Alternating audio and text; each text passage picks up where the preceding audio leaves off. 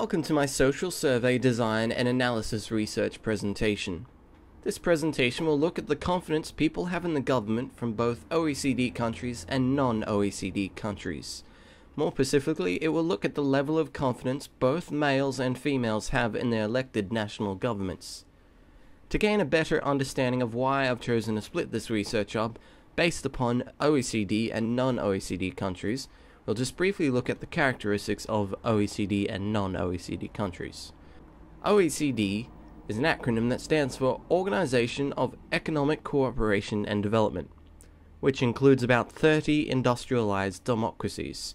The general rule is that OECD countries have met the standards set by the organization to be considered highly developed economies. Non-OECD countries would refer to any countries not a part of this global organization, or countries that may or may not be working towards the standards set by the organization to be recognized as an OECD country. So why look at the confidence people from both non-OECD and OECD countries have in the national governments? Well, the OECD and other organizations have published data relating to a growing trend that the member nations of the OECD have in their national governments. So as we can see here, a newswire service, the first point here, Travel Impact, published a story where they claimed today only 4 out of 10 citizens in OECD countries say they have confidence in their national authorities. Furthermore, the OECD's Government at a Glance publication uses data from the Gallup World Database that shows the decline in faith a person from an OECD country has in their government. This has been an ongoing trend over the recent years. The study suggests that most lost faith due to the global economic crisis, which has undermined trust in their governments.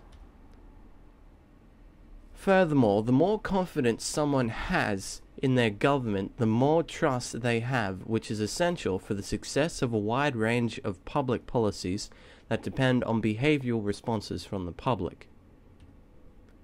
To put this into perspective, this graph is from the OECD website that shows the percentage decline for the trust national governments a part of the OECD. So in 2007, Greece is at about the 40% mark, and then by 2012, the trust that people have in their government is at about the 13% mark.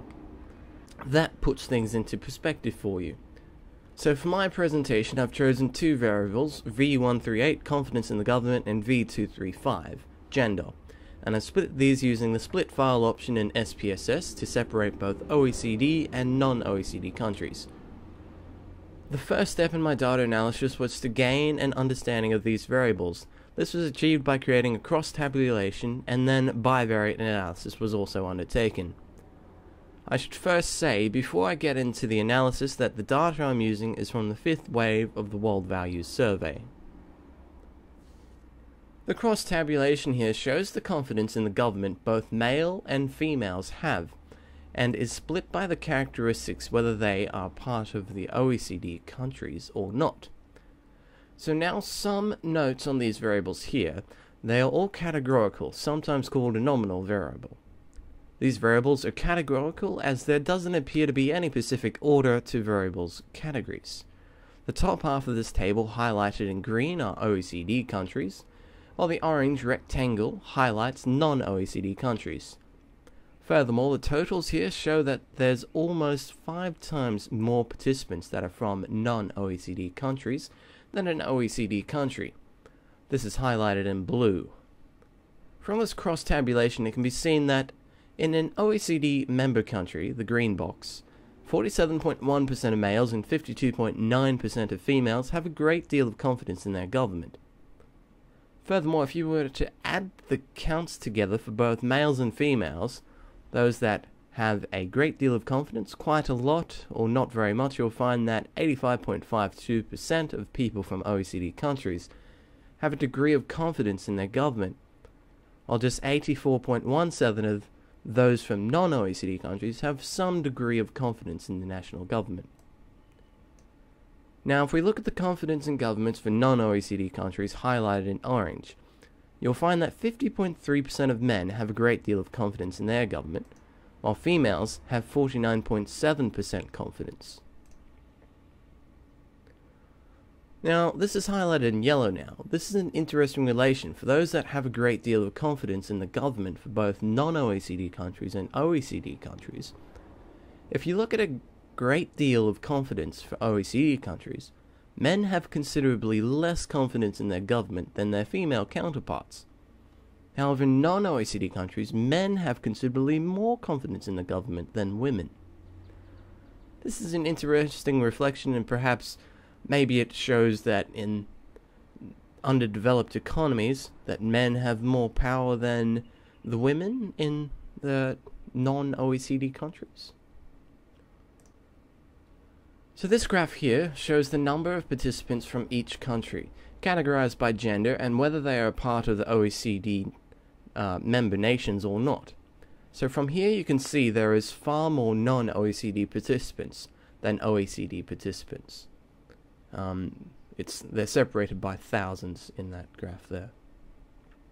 So this graph here shows what the different genders think of the governments in an OECD country, and the next slide will also show that, except for the non-OECD countries. So you can see here that there is quite an even spread between quite a lot and not very much confidence in the government. There's around 700 that hold no confidence at all in the government, and about half of that support the government a great deal at the other end of the graph. So there's quite a big difference between the bottom and the top half of the graph. So graph 3 here shows the confidence in the government those from a non-OECD member nation have. Surprisingly, it's awfully similar to the confidence levels OECD nations have in their governments, except there's a much larger number of participants. So in order to show you that this data represented is significant, I've undertaken a Kramers V test, which was ran as this applies to the fact that more than 2 variables were explored. The Kramers V test helps to determine the strength of the association after chi-square has determined the significance.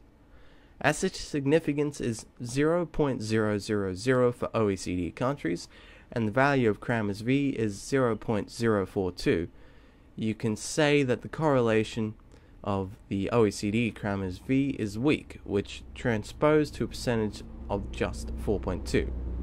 Furthermore, you can see that it's just 1.8% of non-OECD countries. However, because the significance is so low for OECD nations, the probability that the relation between the variable found is a fluke is low. However, for non-OECD nations, the value of P is 0.001, which indicates there's a 1 in 1,000th chance that the relation between the variables found in the sample is a fluke. So the skewness of a graph is determined by the direction of its tail.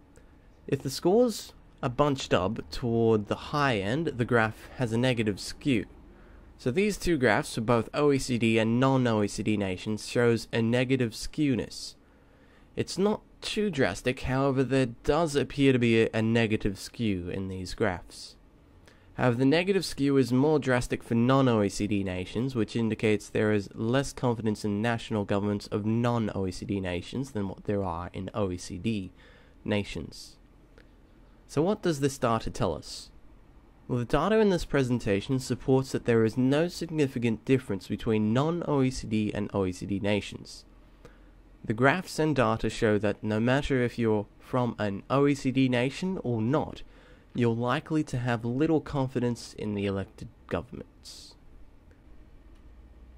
I'll just finish with this. In fact, as polls, elections, and referenda show, people's confidence in government seems to have weakened and their sense of dissatisfaction grown. This disenchantment spills beyond the ballot box, as it is shown by demonstrations occasionally even ending in disorder. All democratic governments depend on public support. That means garnering trust, which people will invest as long as they are convinced that the government will act in their interest and that of society as a whole. Thank you for listening.